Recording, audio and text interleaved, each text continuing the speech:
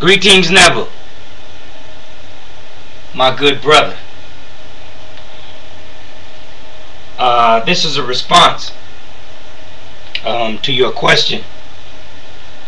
How can we have unity amongst our people if we as individuals are unwilling to face up to things that are going on in our community and face up to the way we view ourselves as people in the Western world? Well, I'd like to start off by saying that it's all about behavior. Okay?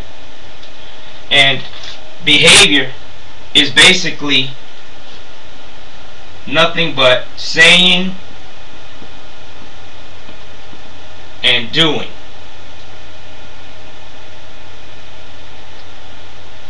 Or not saying and doing. That's what it's all about. Saying and doing, or not saying and doing. Behavior. Now, what formulates our behavior? What is it that makes us behave a certain way? Thoughts.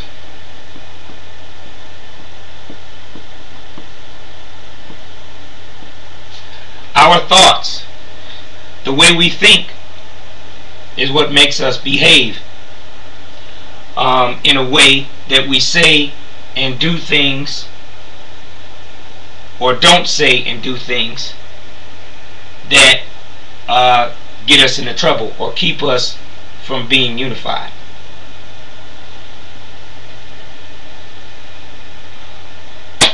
What formulates our thoughts? Words.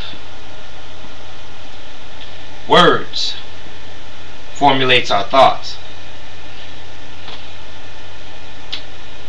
Now, based on what we know about words, there's two things that words can do. Words can confuse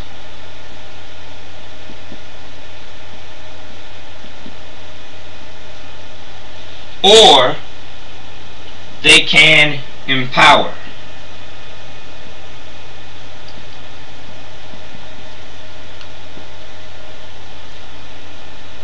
Words. They can confuse or they can empower. Okay?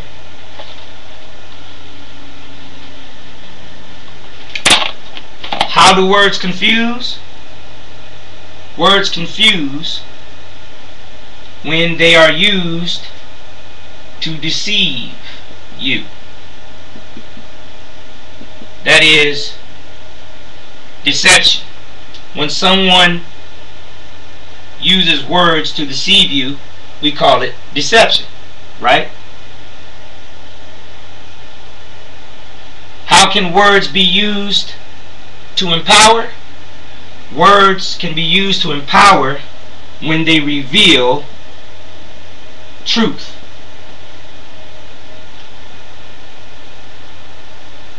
Okay?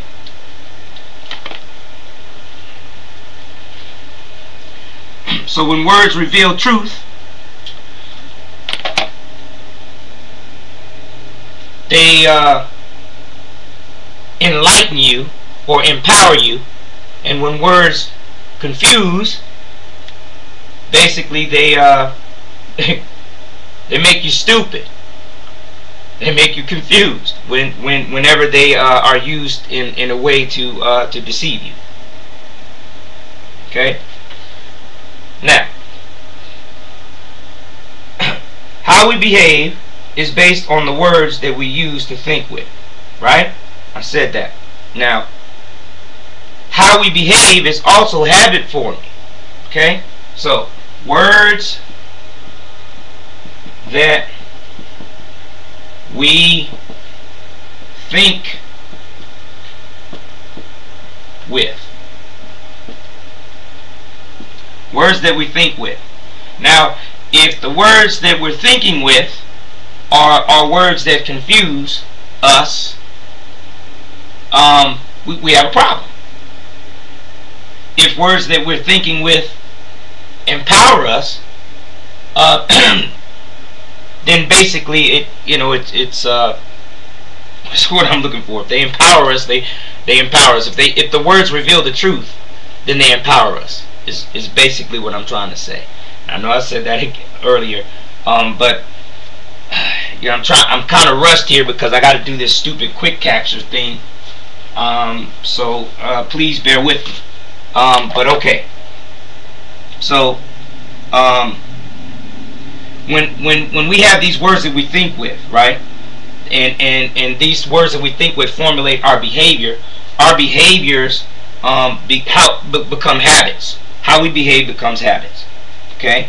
And our offspring pick up how we behave. Basically, the way they behave is based on the habits that are picked up from us. Okay? Offspring.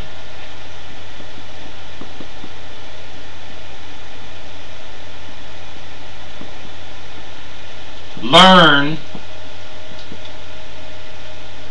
from us. Okay? We learned from our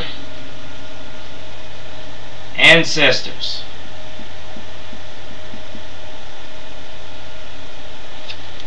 What did we learn? We learned a behavior.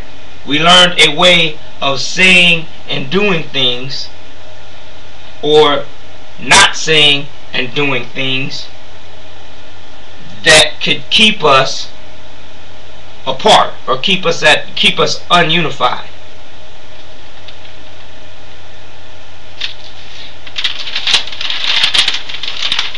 Our ancestors were forced to behave as subjects of a system that dominated and subjugated them. That system is called the system of racism, white supremacy. Why do we call it the system of racism, white supremacy? Because the word racism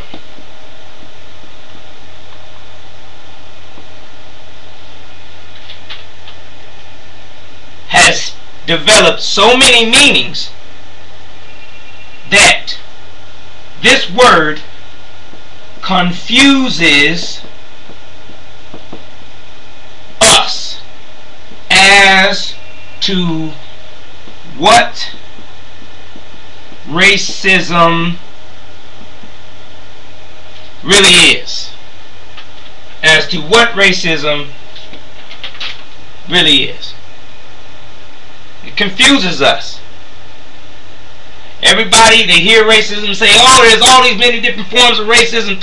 There's all these different types. Is homosexuals, is Filipinos, is Mexicans, is lesbians, all these different kinds. It's male against female. All of this stuff they call racism.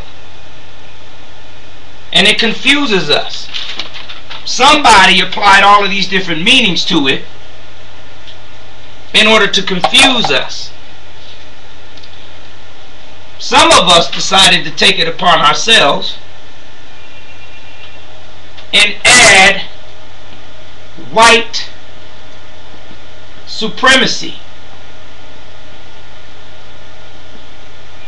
to it. See, now it helps you see what you're looking at. This reveals truth. If we say racism and we add the words white supremacy to it, now we're using words to empower, because this helps us see what we're looking at.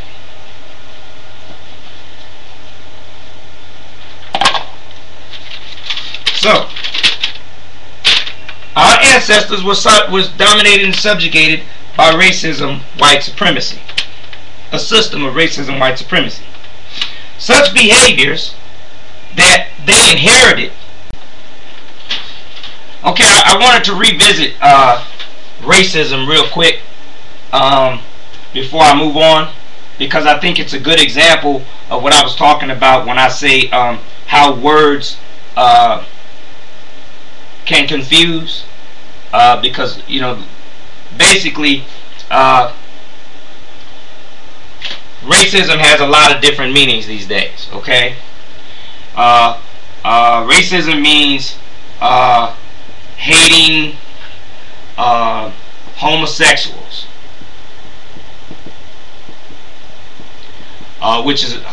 this is another confusing word in a whole nother video. But anyway, hating homosexuals, hating religious beliefs,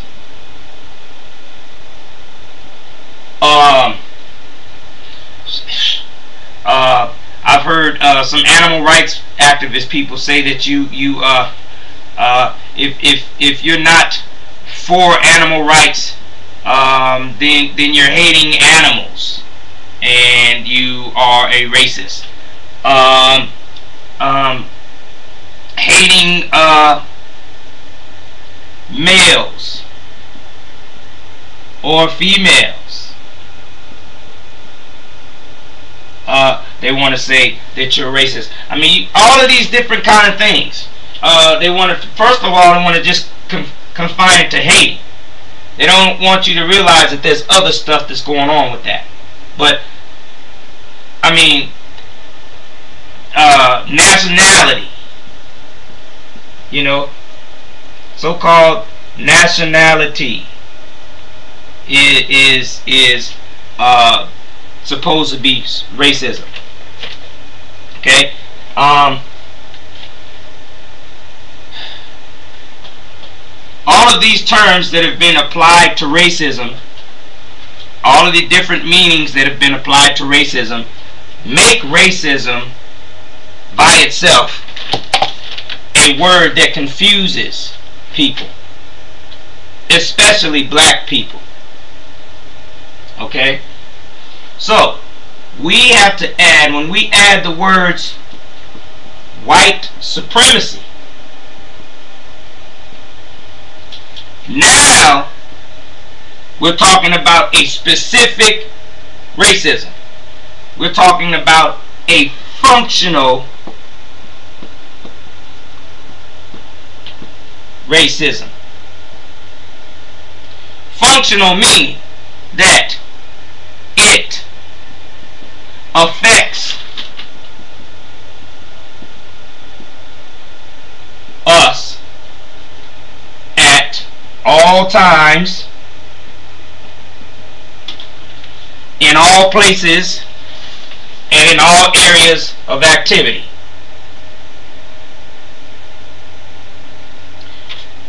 Including economics, education, entertainment, labor, law, politics, religion, sex, and war. Okay? Racism, white supremacy affects us in that. Nothing else. Alright?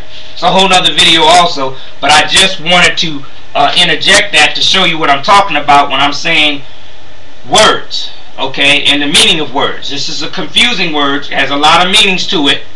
Until we add these two words to it. We add these two words to it, we're only talking about one. Just one. That's all we're talking about.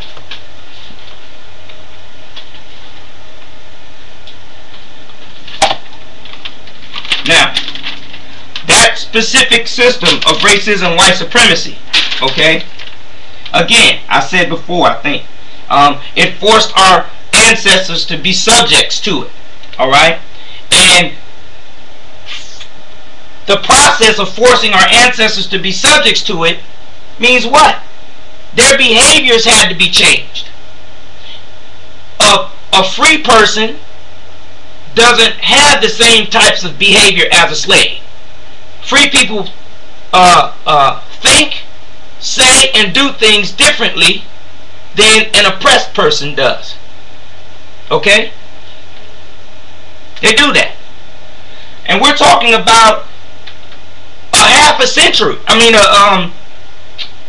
not even half a century. We're talking about 5, maybe 6 centuries, okay, of oppression. Nothing but people, our ancestors,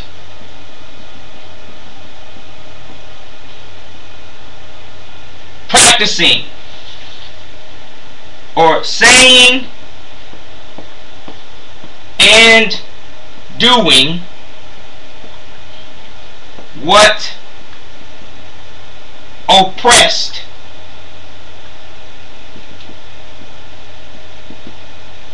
people say and do. Hope my writing is legible. So we're talking about saying and doing what oppressed people say and do. Alright? Behavior. This behavior, of course, is learned or was learned by their offspring. They produced offspring. We're talking about a 600-year period, maybe longer, all over the planet, where non-white people have been practicing a behavior, an oppressed behavior of saying and doing things, passing it down from generation to generation to generation to generation to generation, all the way on down up into today. Us, present time, right? Saying and doing. That's what it comes down to. Now, what are those behaviors? Many of us have seen these behaviors in each other, and we've dubbed them the slave mentality or the Willie Lynch syndrome. I can't go into the whole detail. If you don't have the Willie Lynch letter, go out and buy it. Neville, I know you have it because I sent it to you. But other folks out there, you know, go out and get it. You know, Amazon.com, your local black bookstore, what have you. The Willie Lynch letter. Now, some people were saying that it might not be a true, Willie Lynch was not real or something. Well, that's fine. So what? The book itself gives an accurate description of the type of behaviors that you see amongst our people. The stuff that keeps us disunified.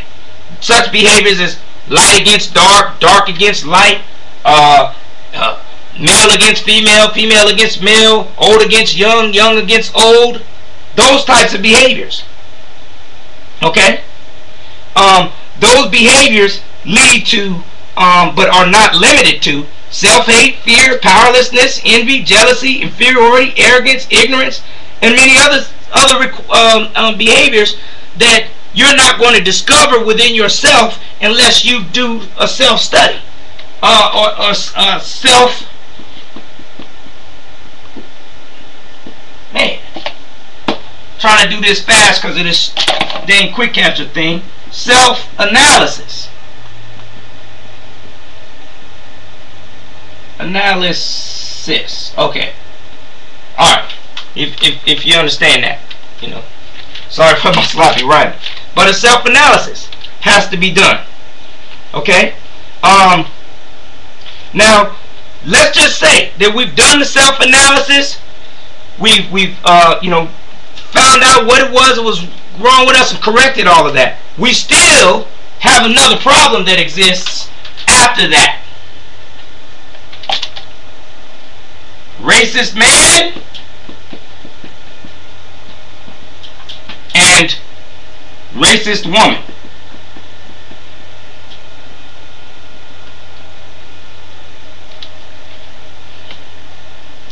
We still have them. See, we have to understand that we are at war. Racist man and racist woman do not want us to be unified because they believe that our unity will stop them from existing. That's what they believe. So I'll say more in the next video. But we are at war.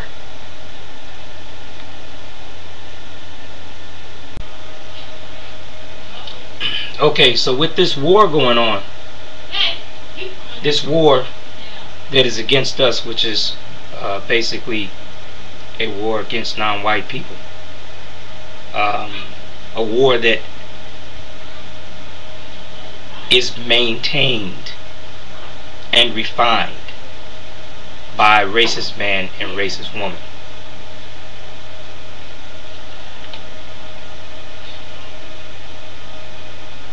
Let me just read a little bit to you about racist man and racist woman from the United Independent Compensatory Code system concept. Racist man and racist woman, white supremacists, are the master subversive elements of the known universe. Because of their tremendous energy and great ability combined with their devotion to unjust and incorrect objectives, they have become the master promoters of falsehood, non-justice, and incorrectness. They are collectively the greatest enemies and the most skilled opposers to the production of peace among the people of the known universe. Racist man and racist woman are the direct and or indirect functional cause of all widespread and long-lasting malice and confusion, and all hunger and envy among all of the people of the known universe. As long as white supremacy racism exists, it is extremely important for all victims of racism, non-white people, to remember at all times that racist man and racist woman do not, at any time, willfully and deliberately do or say anything in any area of activity that does not directly or indirectly help to establish, maintain, expand, and or refine the practice of racism, white supremacy.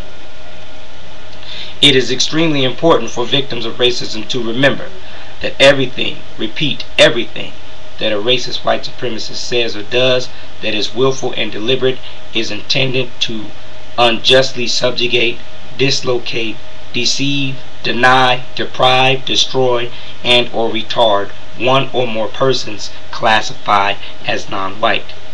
It is correct to know, understand, and remember that as long as white supremacy exists, every person classified as white should be suspected of being a racist white supremacist. The only exceptions should be those white persons who are infantile, senile, and or acutely helpless because of mental or physical disabilities. It is correct to know, understand, and remember that the basic tools and or weapons of a racist man or racist woman are deceit, indirect violence, and or direct violence. A racist man or a racist woman will at all times seek to deceive his or her victims, non-white persons, and or he or she will seek to do violence to them directly. The deceit and direct violence usually takes many different forms and affects and dominates every area of activity of the violated. Racist man and racist woman are the masters of deceits and the masters of direct violence. Now, that being said, our unity equals peace to us. Okay? It equals peace to us. Imagine if every non-white person on the planet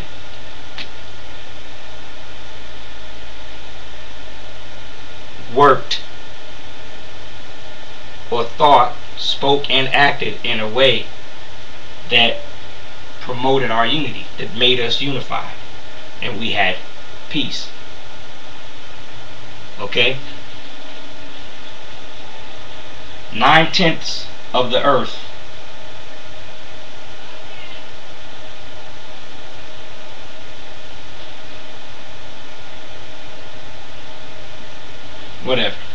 earth, 9/10 of the world, 9/10 of the population of the people on the planet, 9/10 of the world population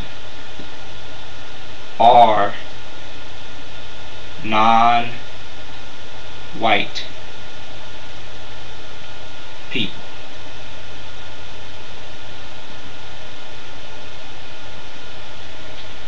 9/10. The other 9th is white people.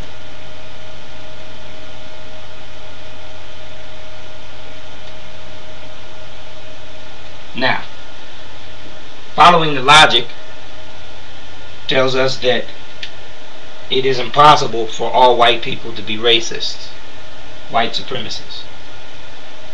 Just doesn't work. It's not logical for us to say that every white person is a racist, white supremacist. However, every racist white supremacist is a white person. Once you start to think that, you will start to see what we are actually looking at here. You will start to see the system of racism, white supremacy, how it works and what it is. Okay? To the racist white supremacists, our unity is a weapon of mass destruction. WMD. Why? Because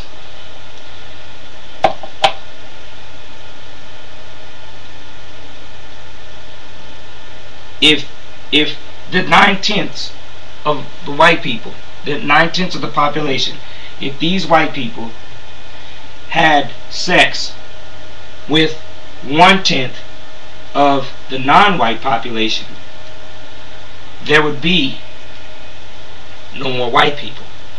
White people would be non-white people.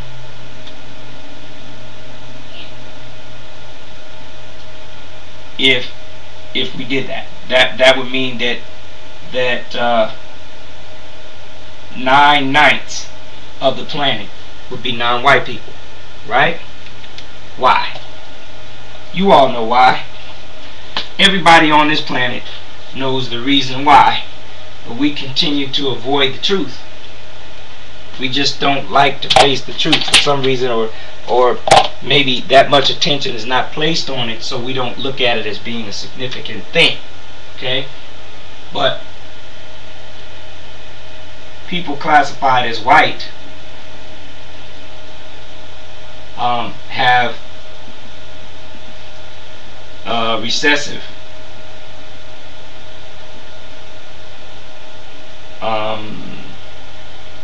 genes.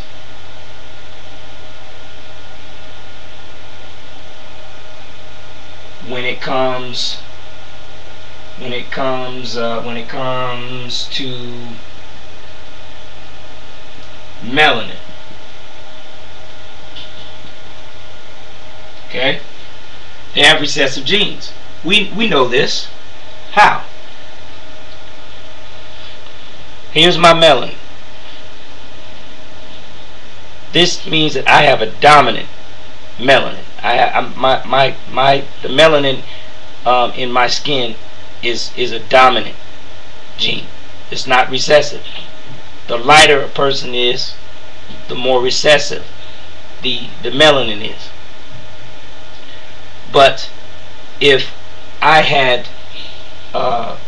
produce offspring with a white woman, my offspring are going to come out with a more dominant gene than their mother. Why? Because my melanin, or the melanin in my skin, is dominant. So white plus non-white equals non-white. Okay? Racist man and racist woman know this. They also know that white plus white equals white.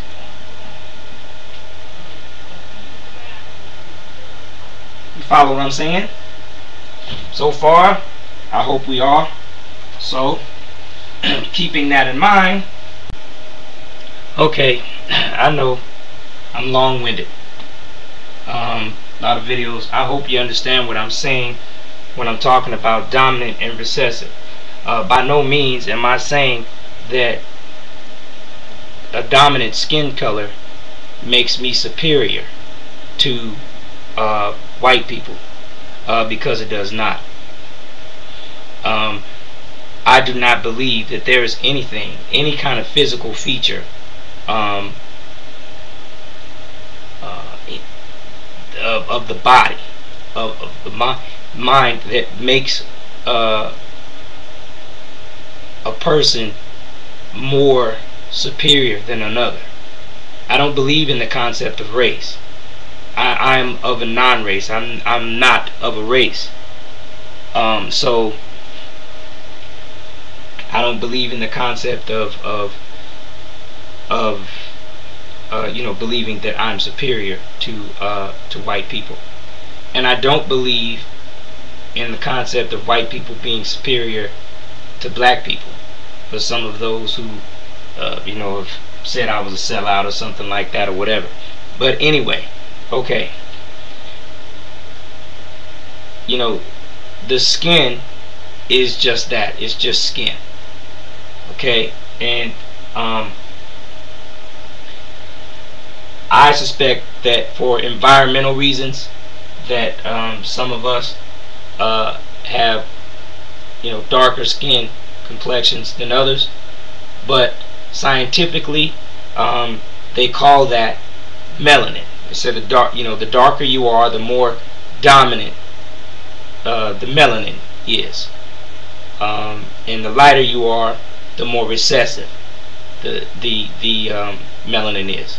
Okay, and so at some time ago, long time ago, before any of us on this planet were ever breathing, any of us that live here, that are here breathing on the planet right now, way before any of us ever were thought of, without having a whole lot of scientific information to go by with melanin and stuff. Okay, the smartest and the most powerful white people on the planet at that time,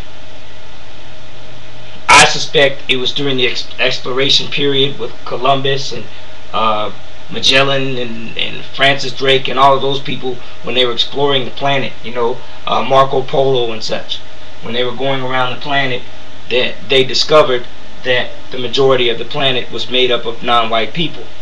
They also discovered that when they had sexual intercourse with non-white people, the offspring that were produced did not have the same type of skin that they had.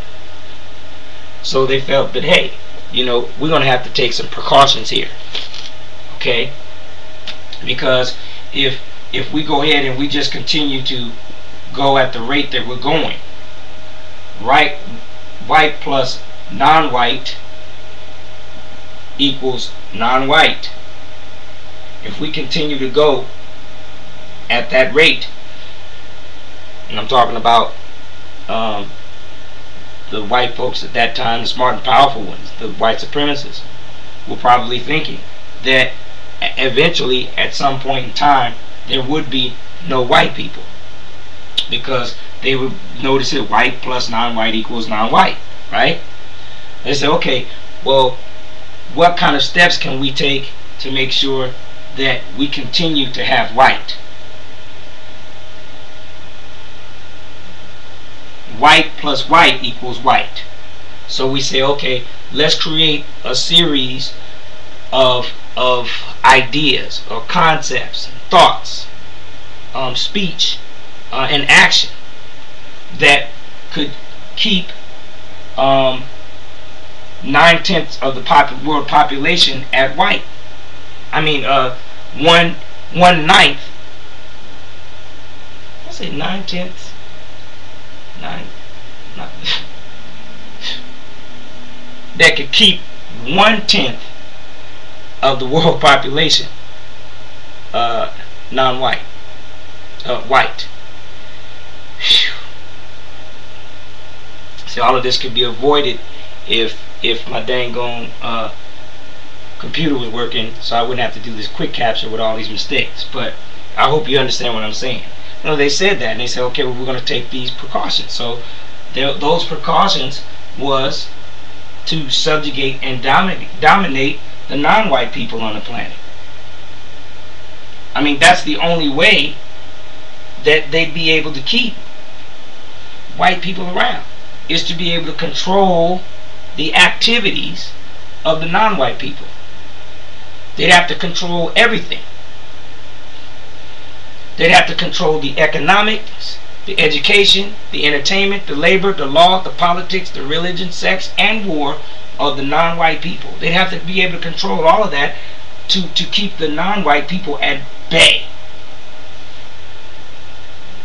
so that they could not overtake the white people. You follow what I'm saying here? I hope that you all follow what I'm saying.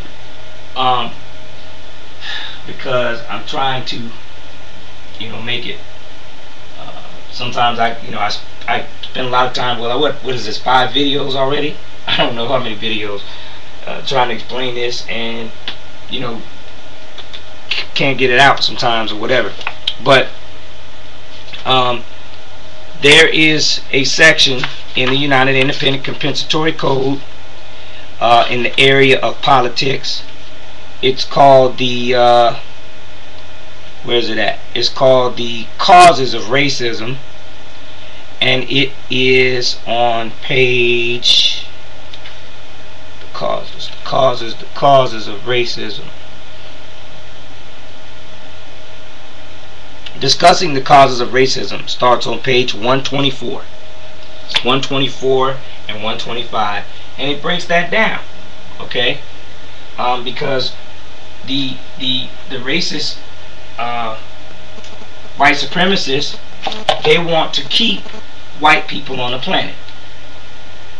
I mean, haven't you all ever wondered why it's so important to know what the infant mortality rate is of a country? Why is it even important to know the population of a country? I mean, if you think about that, the counting of all of the people, the systematically categorizing of people, systematic categorizing of people, black people, brown people, yellow people, red people. What is that for? It began with these people, the racist white supremacists, thinking of ways to keep white. Thinking of ways to keep white, to keep a white population on the planet. It's called the prevention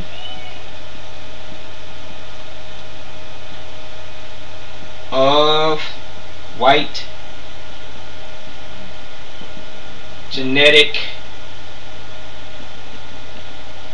annihilation. Annihilation. That's what it is.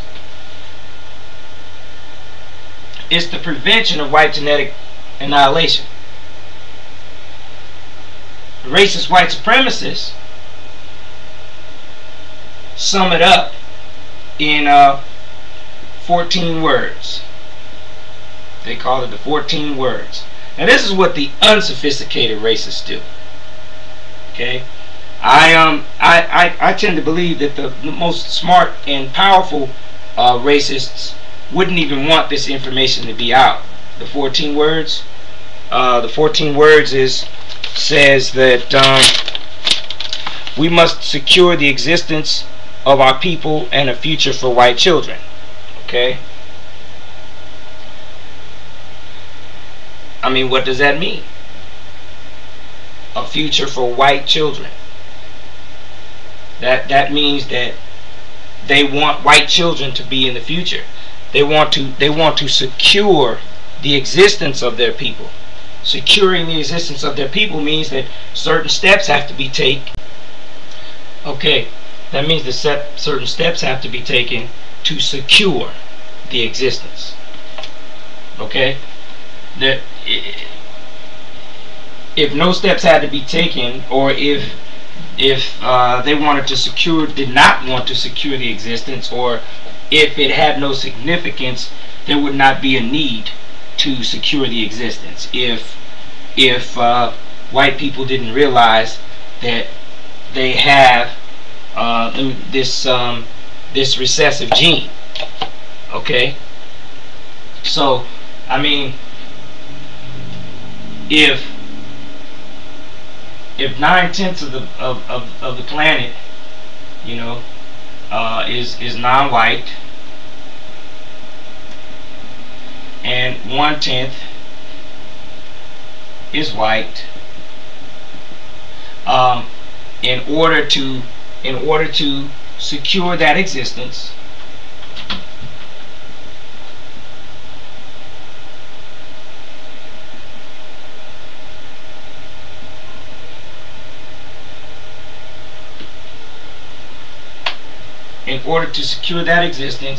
they must control your people. Get out of here, boy. Down. No, they must control. Excuse me. Close the door.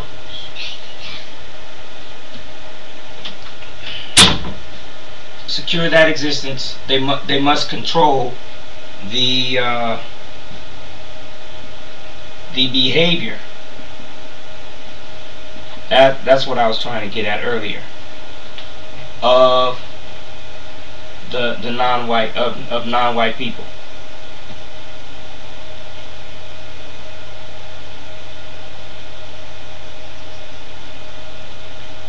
Okay, and to make sure that it's secured, those white people who wanted to secure that existence would have to teach a certain type of behavior to their offspring, so that their offspring could make sure that that existence is secured.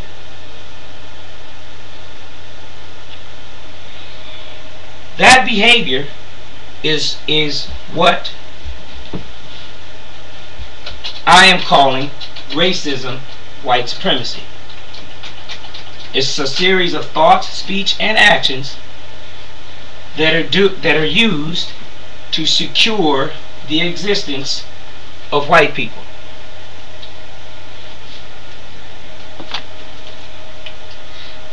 America, America.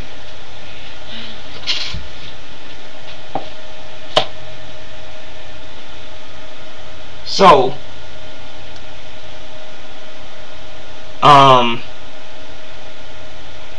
with keeping that in mind and understanding that we're fighting a battle on both fronts, the battle against racist man and racist woman, and the battle within ourselves, we're battling behaviors. Okay, and I say that battle starts with the words that we use for the thoughts that we have, because thoughts are basically kind of like things. Okay, they can be passed on from one person to the next, and so if I have a negative thought, if my thought, if I have a thought and I say black males are lazy. If I have that thought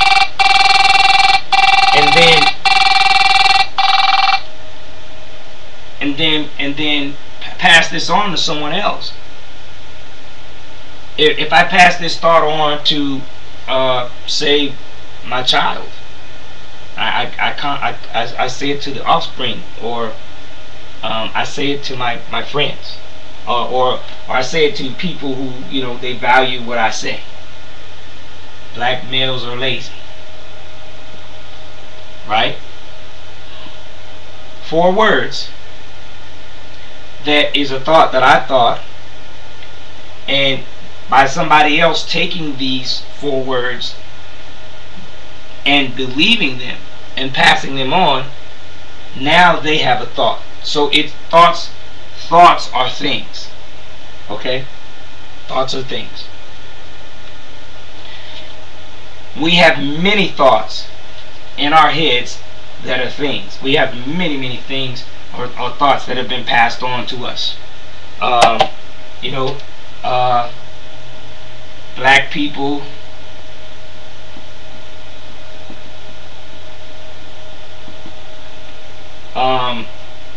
can't get along.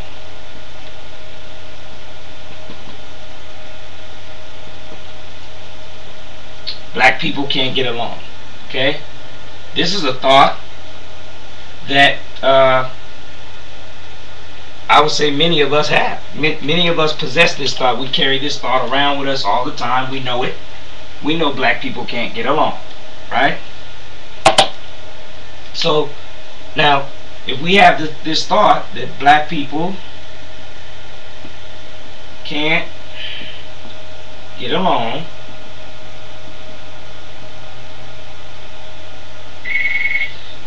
and yet we try to have unity, we can't have unity if we have this thought.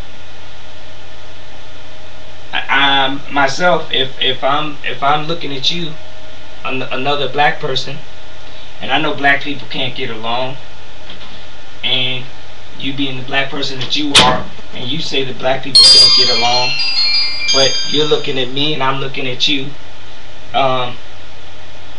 in our relationship that we have with each other, if we relate to each other on, you know, many different levels, we are not going to have the amount of trust that would be needed for us to be for us to have unity. Because in my mind, saying black people don't get along, or perhaps I've been done wrong. You know, so many. I've heard this saying. I've had this thought, and then a black person does me in a, you know, mistreats me, and so I say, oh well, black people can't get along, right? Okay, so I mean, these thoughts, this thought is ingrained in us. Okay, this is ingrained in us. This you can go anywhere on the planet and find black people who fit this sentence. I mean, anywhere. I mean, huge amounts of black people who fit this sentence. Countries,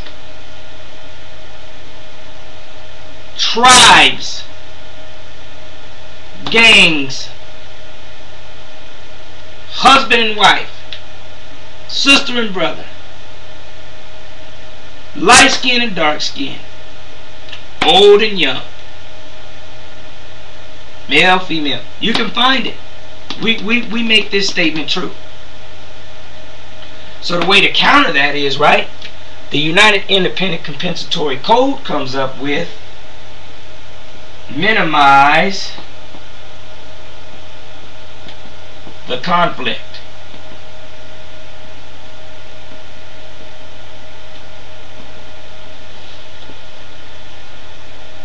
Minimize the conflict. So it's ingrained in our mind. This is something that came. This is a racist thought.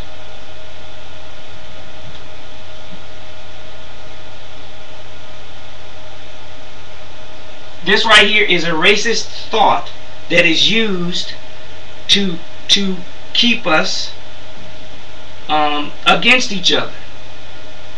Minimize the conflict is counter-racist thought.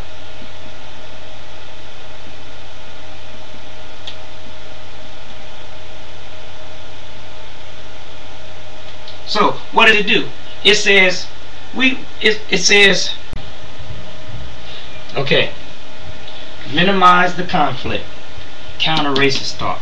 Okay, no contact, no conflict, unless it's constructive in the promotion of justice or in guaranteeing that the person who needs help the most gets the most help.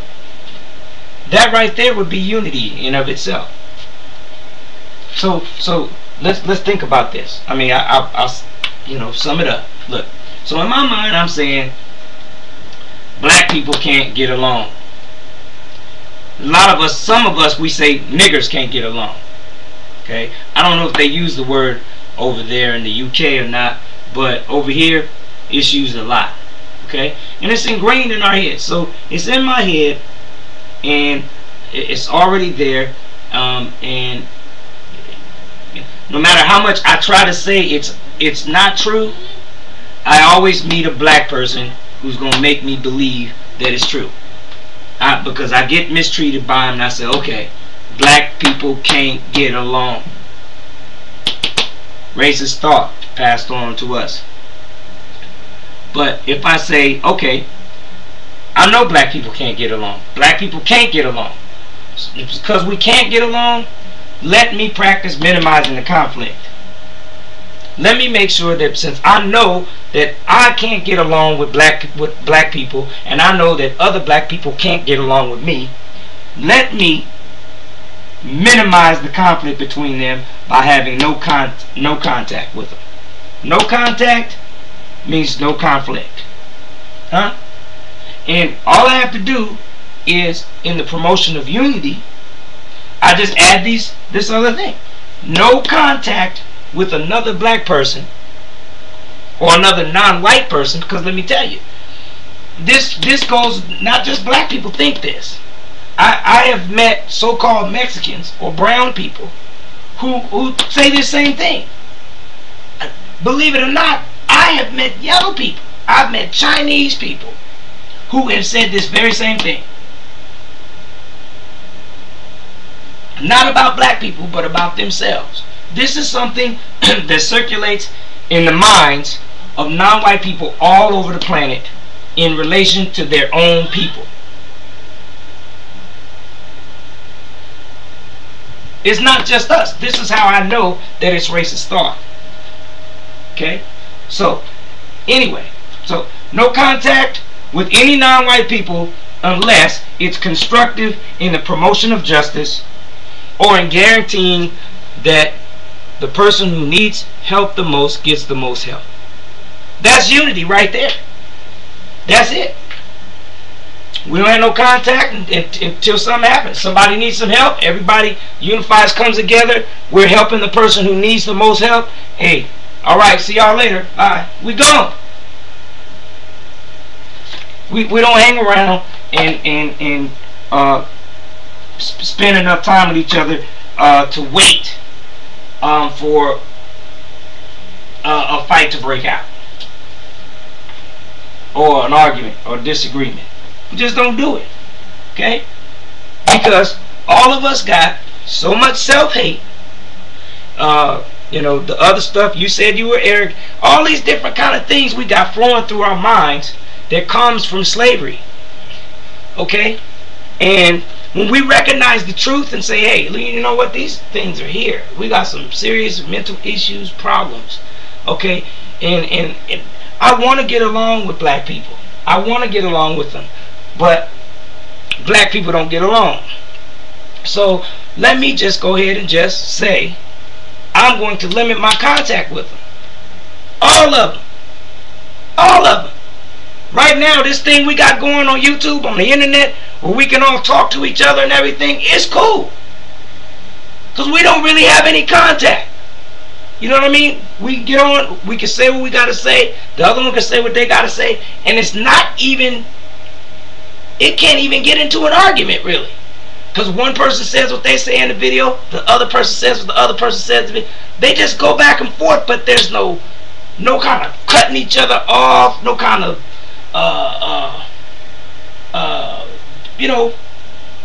if the other person wants to do some name calling or gossiping or whatever, you're on video. So, you know what I mean? But we would like to follow, you know, of course, along the lines of minimizing the conflict are the 10 stops. But, you know, that's a different story. I think I got into the 10 stops before.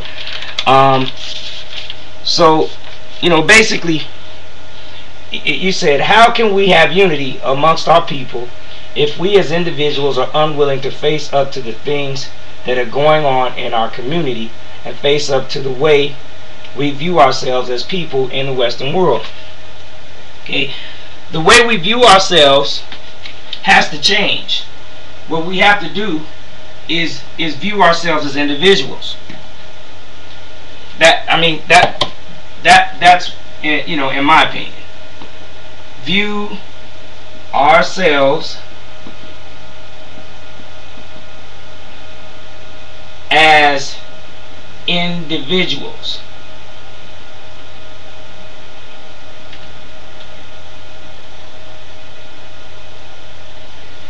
Who have something,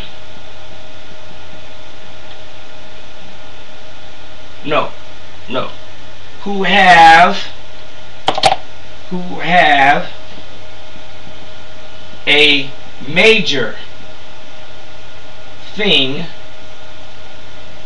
in common.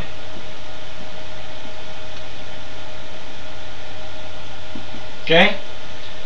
View ourselves as individuals who have a major thing in common with other non-white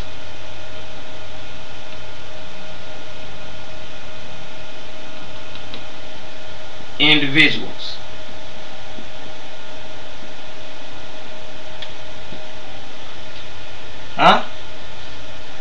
View ourselves as individuals who have a major thing in common with other non-white individuals. What is that major thing? I'm pretty sure you all know what I'm going to say. Racism, white supremacy. That's the one major thing that we all have in common. See, I can't, if I meet a person that says that they are Yoruba or Fulani or Igbo, if I meet them and we follow the regular training that we've received under the system, they will say that they're different from me because they're Fulani or Igbo, or even because they're African. And I'll say I'm different from them because I'm African American and don't know what Igbo is, don't know Yoruba, don't know Fulani, don't know none of that. Can't speak the language. I don't know any of their customs or cultures. Don't know any of it. But they are mistreated on the basis of color the same way I am. Same way I am. No matter where I am, where I'm from on the planet, no matter whether my skin color is brown like this, midnight black, or high yellow, I'm still being mistreated. And those people are still being mistreated by the people who choose to mistreat us on the basis of color. That's what we have in common. That's the only thing that matters. Everything else does not matter. It does not matter what language you speak. It doesn't matter what tribe you come from. It doesn't matter what country you come from on this planet. You are subjugated and dominated by the racist white supremacists, the same as I am. I know there's a lot of people out there who would disagree with me. Malcolm AP for one. Okay? But some words that you said here You said community. See? Okay, I know. I'm wrapping it up real soon. But it's just that your question made me think of a lot of things, and I don't know. It's been a while since I've produced any videos anyway, so maybe this is a way to catch up. Anyway, okay, you had used the word community. You said black community, and so remember when I was talking about a couple of videos ago when I was talking about the words that we use.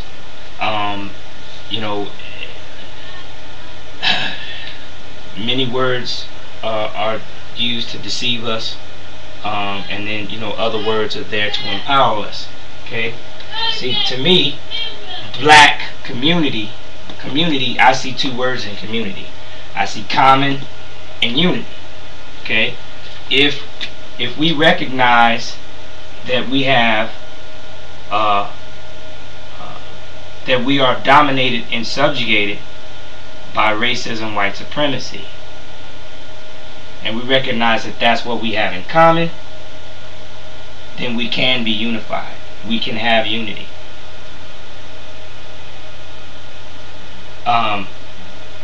Because we'll understand that what's necessary to have unity is for us to use counter-racism compensatory code on ourselves, and also use counter-racism compensatory code against the racists. So we're fighting on both fronts, and we understand the main thing that we have in common from racism, white supremacy, is the problems that we have. I mean, even though you're in Britain and I'm over here, you and I both we're speaking and thinking English, which we know is not our language. That is a result of racism, white supremacy. I mean, the bottom line is, if the racists want to control us, I mean, instead of them trying to understand what our language is or what our language was, they forced us to speak their language.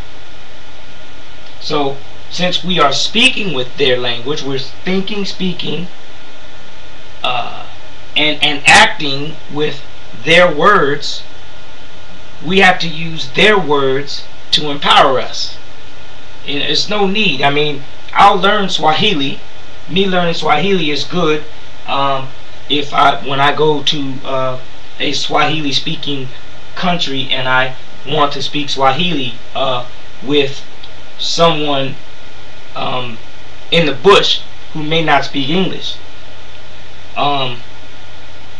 But the majority of the people in all of the countries that speak Swahili as a language, they speak English because they were subjugated and dominated, or are subjugated and dominated by racism, white supremacists, just like we are.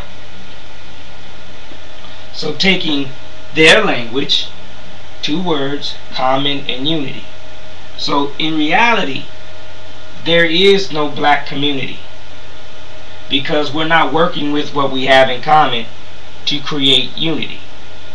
We're not doing that. So I don't even use the word black community. I use the word collective.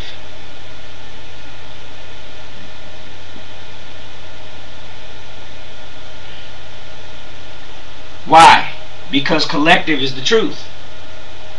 Collective means that we're just a group of people. We are a group of people who have been placed together as a whole. So we are the black collective. Now, as long as I say that, as long as I know that we're the black collective, it stays on my mind to focus on getting unity or making us into a community. It stays on my mind. I'm not thinking that we're already a community. We're already somebody that has, everything we need and we got it together, because we're not. We're not a common unity.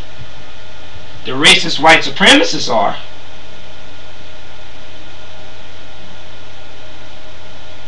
They are. The racist white supremacists are a common unity. They have formed a common unity a long time ago.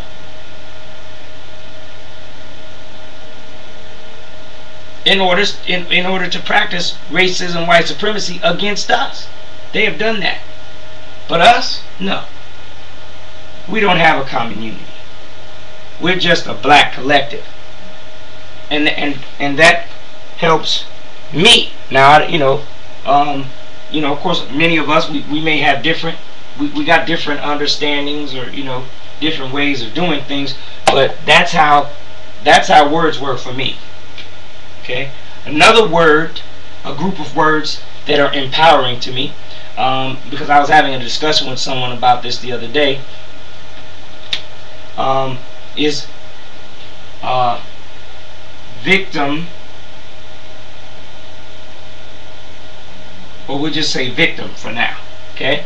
Now, victim. A whole lot of black people just don't like this word. They don't like it. They say, because they say a victim is weak. A victim is powerless to do anything. A victim is, a victim. They just don't like this word. Don't call us victims. This one black person I speak to said, don't call us victims. We should call ourselves survivors. Okay? Now, survivors of what? We're still in it. See, if I'm in a flood, right? The people who survived Katrina, they were called flood victims. They called them flood victims because they survived the flood. They survived the hurricane. You understand what I'm saying? Or hurricane victims. I mean, flood survivor or survivors of the hurricane or survivors of the flood. Okay, but during the process of the hurricane, they were hurricane victims. The hurricane was going on, the flood was going on, they were victims. Now after it was all over, they could give themselves the status of survivor. They could say, oh, I survived Hurricane Katrina, because Hurricane Katrina ended. You understand? They survived the hurricane. Or they could say, I survived the earthquake. I survived the flood. Okay? However, racism, white supremacy,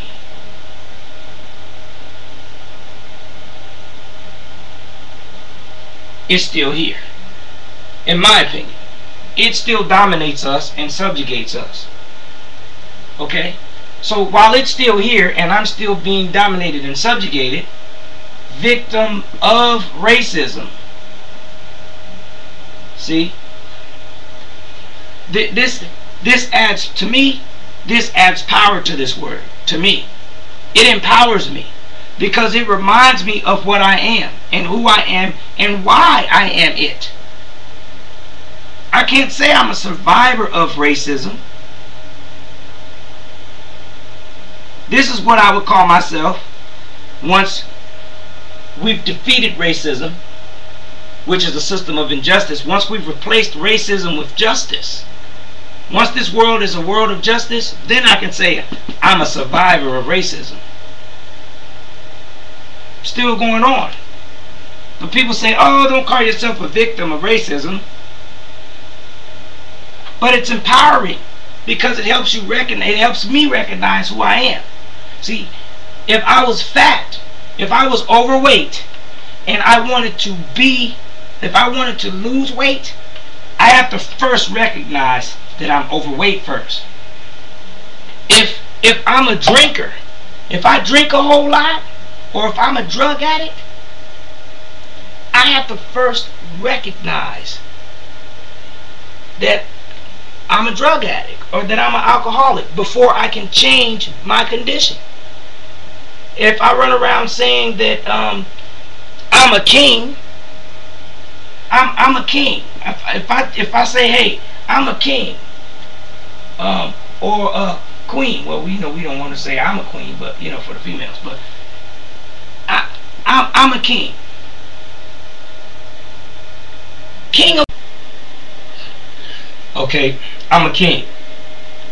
King of what? What am I the king of? Okay, I can say, if I research history and I run across the black people who were in civilization, who were kings and who were queens, and know that and say, well, my ancestors were kings. Okay? They were the kings.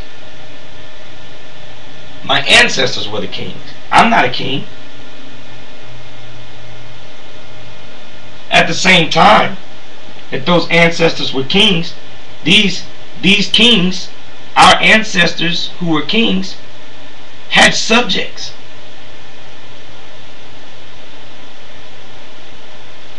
Their subjects were black too. They had blacksmiths, carpenters, masons. They had all kinds of subjects. Different people doing day-to-day things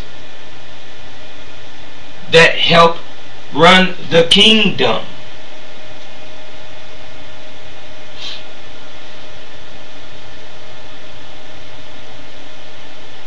How effective does the word king help me today by calling myself a king? It does nothing but make me be perhaps a little arrogant. Maybe I can walk around and stick my chest out a little bit and, yeah, I'm a king. Huh? Let's be real. How many kings you know pay rent? Kings don't pay rent.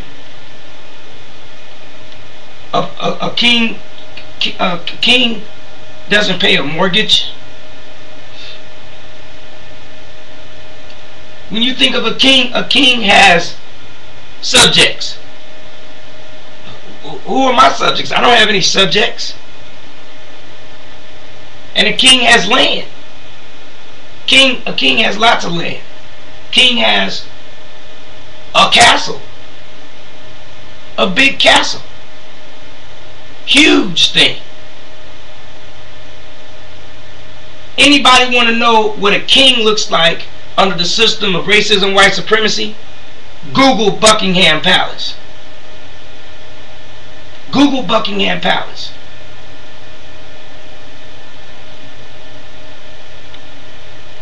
Google the King of Monaco. Look at that king under the system of racism, white supremacy. You'll see what a king is. I'm no king.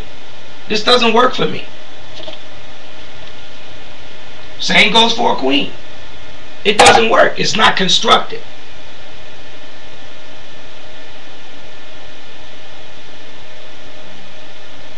But when I say victim of racism, this helps me stay focused. Yes, I'm a victim of racism. Yes, I'm weak. I'm pitiful.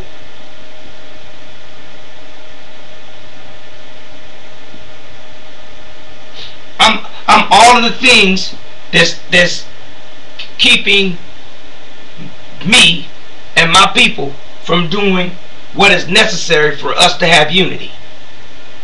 I'm arrogant. I have self-hate. And this is honesty, okay? I'm finally coming to the reality of the situation and being honest with me. Too many of our people will not be this honest with themselves. We would rather feel this way and put some kind of false confidence over it to clean it up. Some of that whatever my mind can conceive or believe it can achieve stuff. Okay? That works in some ways. but it doesn't work in all ways. But I'm starting to realize we have to have a combination of it. That whatever my mind can conceive or believe stuff comes from this book right here. Think and Grow Rich. Okay? That's where it comes from. Positive affirmation, positive thinking. Okay? That's fine. Okay? But you gotta start somewhere. Before you can say, I want to project myself over here. I want to be a king. You just can't say I'm a king and then walk around telling everybody you're a king and all of a sudden you're going to be a king. It doesn't work that way. We can't say that we are free, run around saying that we are free people and that we are unified people when we actually are not. That's not what's going to do it. That's not going to cut it. We can run around and say we built the pyramids all day long. But right now, if any one of us wanted to go to Egypt and take back the pyramids, see if we don't have some trouble. So it starts with this. Victim of racism. So now that I recognize I'm a victim of racism, I'm starting to think of how not to be a victim. Now I'm trying to find ways to think, speak, and act so I'm not a victim of racism anymore. But I'm going to continue to be one until the system of racism, white supremacy, is eliminated.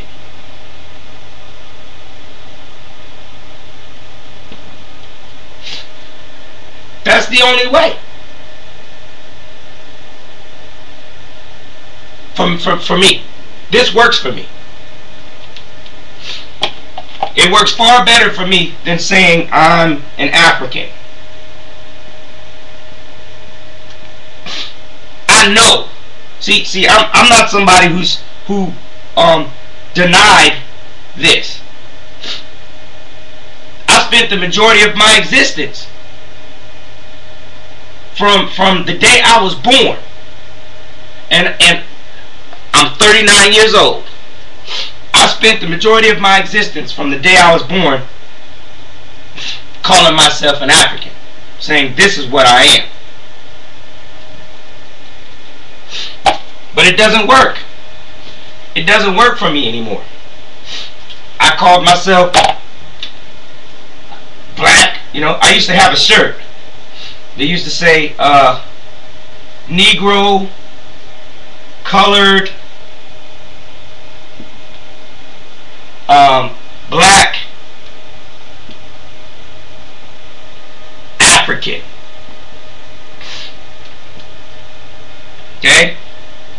Then we went to just the African part was a brief period. It was just a few of us calling us that.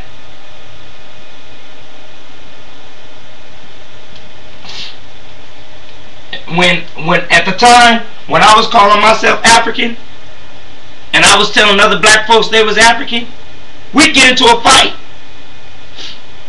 on the schoolyard.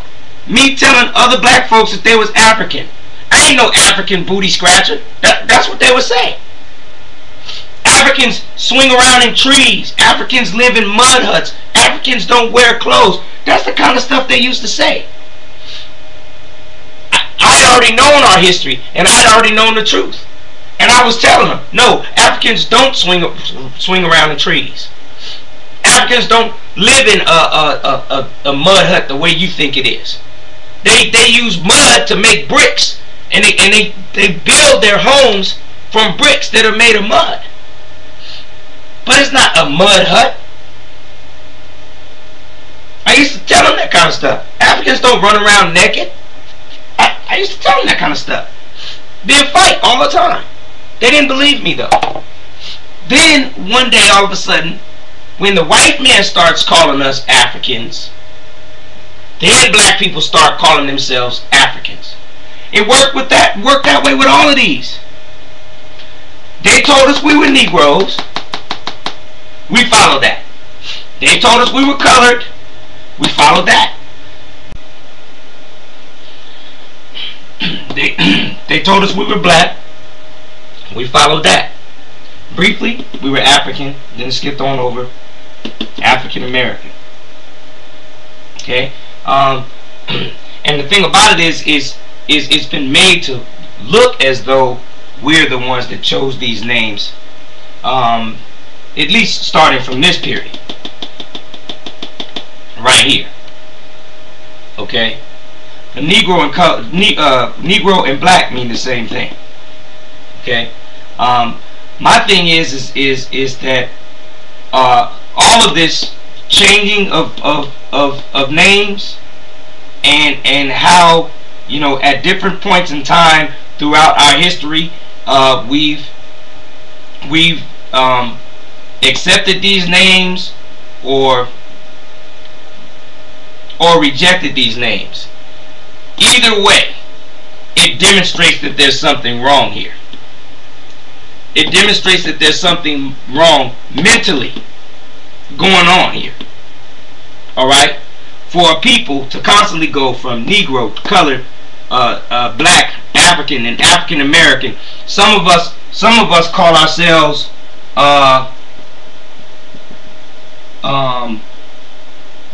Hebrew Israelites or Israelites. Some of us call ourselves Moors. Okay?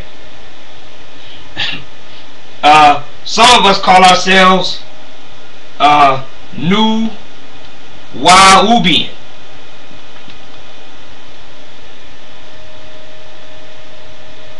Some of us call ourselves Asiatic black man.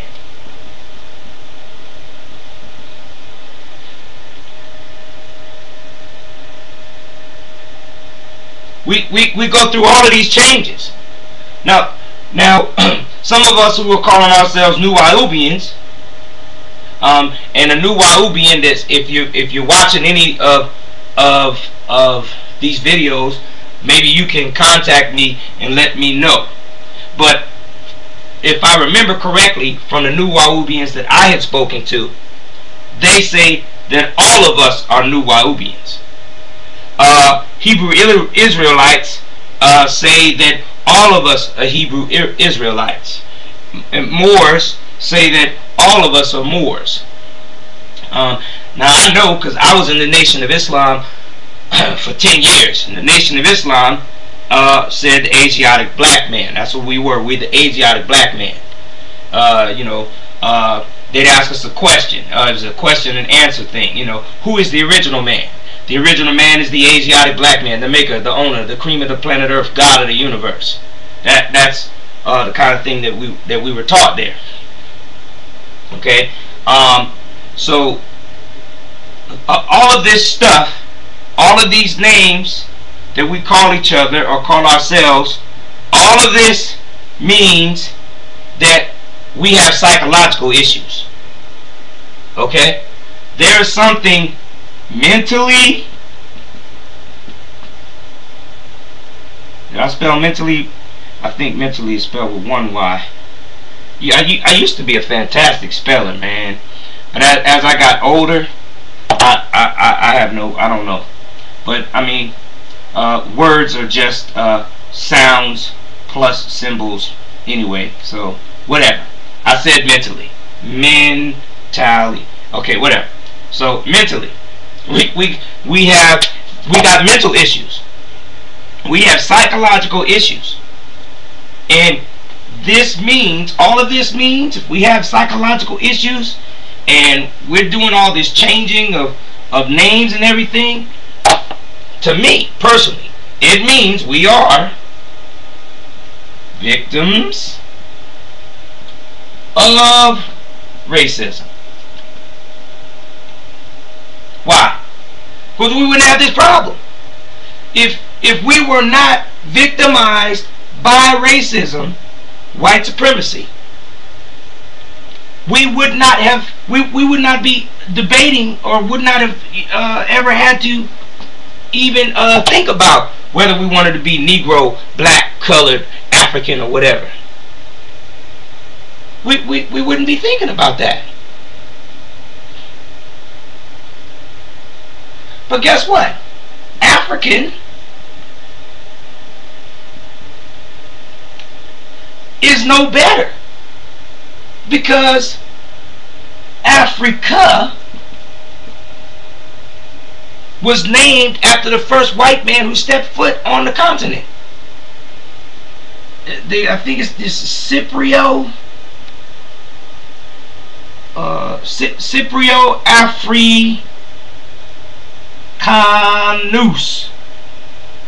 Okay? We all hear about Hannibal. We know Hannibal. We liked Hannibal because Hannibal was a great general.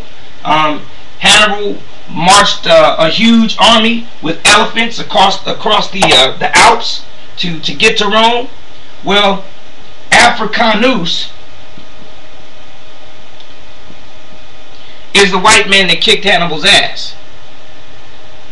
No, I'm serious. This is the general who trapped Hannibal. He chased Hannibal out of the Alps, not out of the Alps, but away from Europe, across the Mediterranean, and back to Carthage, where Hannibal was. And he got the government of Carthage to switch sides and allow him to go and capture Hannibal. You know, whole different story. But I'm just saying, you know, we have to think of something that's constructive in helping us see what we're actually looking at and dealing with here.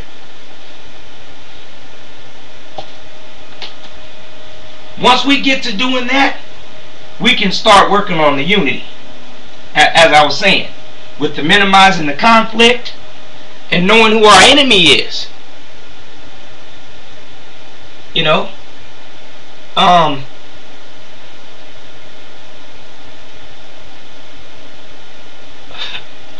another word I saw on here, race. That you wrote, that you mentioned in your question, and we have to be aware when I was talking about words, right? The racists have a whole lot of thoughts that they use in traveling. Okay, they travel from person to person, like I was saying. I think I said in one of the other videos about things, but thoughts being things. But you use the words Western world.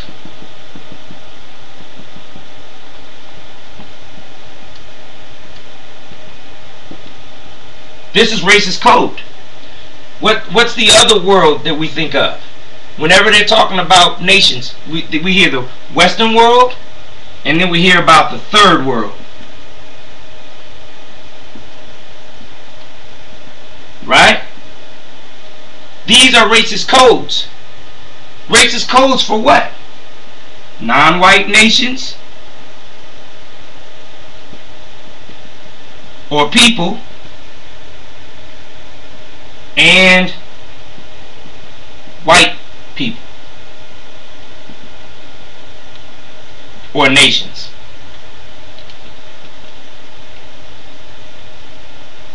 My writing's all messed up there, but you understand what I'm saying? These are racist codes. Other racist codes, I got a few seconds left, but you know, foreigner, illegal alien. Who are these? Who are they talking about? We know automatically already. If we follow the logic, we know what they're talking about when they say foreigners and illegal aliens. They're only talking about non-white people. That's it. Why? Why do they talk like that? Why do they use racist codes for non-white people like that? Because it's a part of the refinement of racism. White. Okay, so basically, I mean, that sums it up about that. The refinement stage, or the refinement of racism and white supremacy, is you can find more about that in the video that I did called the 4 stages of racism and white supremacy. Or you could, look it up in the United Independent Compensatory Code, which is where I read it from.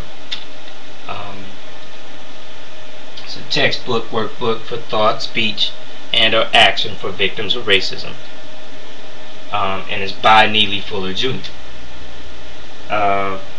He named it United. See, one of the things about compensatory counter-racist logic is it's kind of used like the best way I could think of is like Bruce Lee's way. Bruce Lee had the concept of to learn every martial arts that you can, learn everything that you possibly can about every type of fighting art or martial art that there is, and then look within it, and take out of it what's constructive for you, and that is what works for you, and what does not work for you, don't use. Okay. The concept of compensatory counter-racist logic kind of works that way, because you study everything. You study everything you can within the system of racism, white supremacy, and you take out of it what's going to be constructive. And when we say constructive, we mean constructive in destroying the system of racism, white supremacy. Okay, so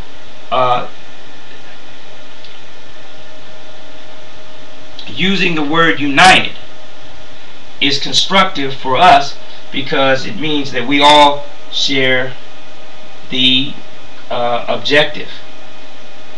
We're all united in one objective, one ultimate objective. And that objective is replacing racism,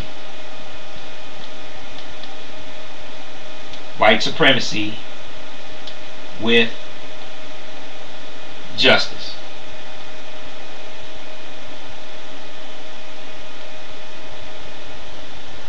Everyone who practices the counter-racism code, that is what we're united for. We're united in doing that. Yet we are independent.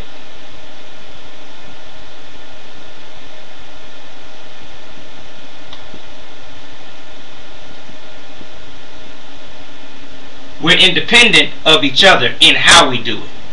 I mean, there's no leaders. There's no one within the compensatory, or within the codified family, is what we like to call it. There's no one in the codified family or the counter-racist family who can tell another one of us what to do. We can only make suggestions. So we make suggestions to one another, and it's up to you to follow the suggestion or not. If the suggestion works for you, then it works. If it doesn't, then it doesn't. Okay? The only thing that the counter-racist logic says is that if you find a suggestion that you believe does not work in meeting this objective of replacing racism and white supremacy with justice, then you replace that suggestion with one that does. That's the way it works. Neely Fuller Jr., the author of the United Independent Compensatory Code, is not our leader. None of us are qualified to lead. None of us. We're not qualified. There is not one, in my opinion, not one non-white person on the planet that's qualified to lead. Every last one of us gets told by some smart and powerful white people what to do. We get told what to do, and if we don't follow it, they have a power to back us, to back them up, in case we decide we don't want to do what is told. Saddam Hussein is a great example. The racists put him in power in Iraq. They put him in power. Soon as he started acting up and thought that he was in charge and started making changes that the racists didn't like, they took him out.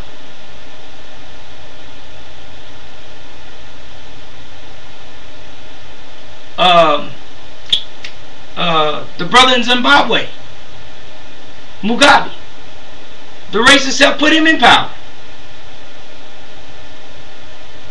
As soon as he started standing up and trying to keep his word bond for the veterans, the war veterans who fought, because they were promised to get land. Many of them fought on the condition that they thought that they were going to be able to get a hold of some land. So as soon as he met that standard, and the racists helped participate in that, they all agreed that those veterans were going to get that land. As soon as Robert Mugabe tried to meet that standard, that promise, back up that promise, all of a sudden the whole country went to hell. They were given sanctions. Economic sanctions were placed on that country to force him out of power. Same thing happened with Idi Amin. Same thing happened. Give me one black leader, one black so-called black leader somewhere on the planet, anywhere on the planet. Just give me a non-white one, anywhere on the planet. Pick a name and just give them to me, and I'll do the research and show you that they are there because the racists helped them get there. So okay, independent, compensatory. Okay, following this code helps us compensate. It helps compensate us for that which we are lacking, with that which we don't have. Okay, I mean, when you follow it. So like for instance, the word system. Since I was 8 or 9 years old, I knew that the system was controlled by some white folks. You know, at the time, I thought, you know, I thought it was just white people. I didn't know that it was white people who chose to mistreat non-white people on the basis of color. It's a few subversive white people. It's not all white people. There's just some subversive white people. Some who choose to mistreat us. Okay? And they are the smart and powerful white people, because they're running the system. We don't know who they are. You can't see them, but you can see their actions happening all over the world. You can see it if you just start following the logic. Start asking a lot of questions about a whole lot of stuff. So it compensates by adding the words of racism, white supremacy. That's how the code helps us compensate for things. This helps us see what we're actually looking at. And it does that with a lot of words. A whole lot. So, anyway, that's the end of my response to you. I hope that all of these videos have been constructive in producing something that'll be helpful in countering racism. Alright, stay strong in the struggle.